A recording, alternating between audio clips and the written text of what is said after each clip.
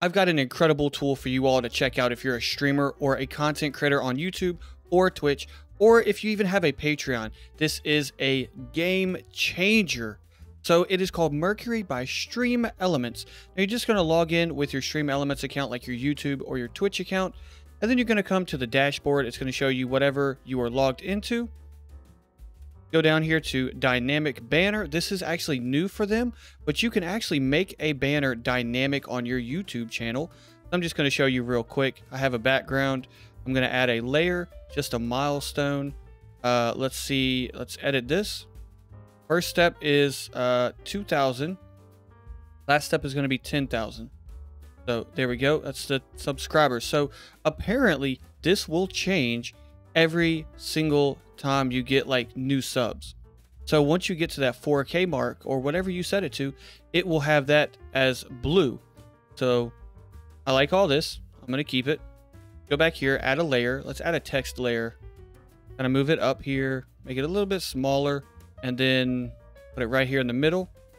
Put something like, let's get to 4,000 subs. Then kind of move this over a little bit right into the middle of it.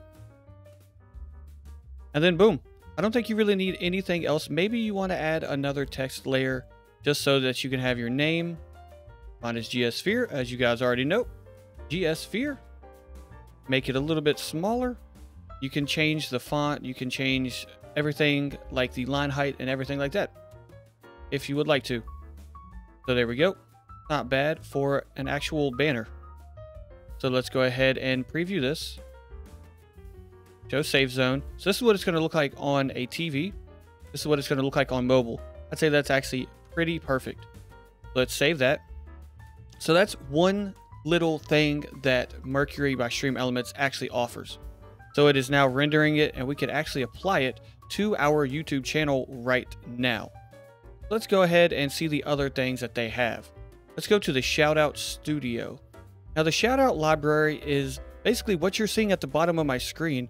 The newer subscribers for whether since your last video, the last month, the last week. They also have Discord and Patreon functionality. As you see, members, if you are a YouTube partner, or Patreon backers, or Discord members. So say somebody joins your Discord, you could actually set it up to where it will show that person, thank you to my supporters. So time per name, you could change it if you want it faster or slower. You can have a certain amount of names. You can have it since last video, since past week, since past month, or all. I don't really suggest doing all because that can get kind of a lot of crazy. Let's go to the design. We can change the primary color, the secondary color, and then the message and the text. So once we do that, we just basically hit save shoutout, and then it'll create it over here. So then you just hit render. Once you hit render, it'll take about 2 to 3 minutes to render it. And then if you use OBS Studio or Streamlabs OBS or any of the broadcasting softwares, you can just plug it into it.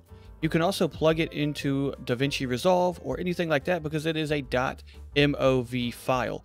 It's that simple to add a really, really nice addition and nice thank you to your fans.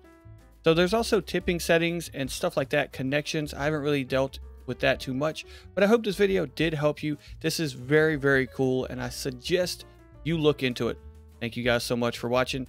I'll catch you next time. Don't forget to subscribe and hit that like button.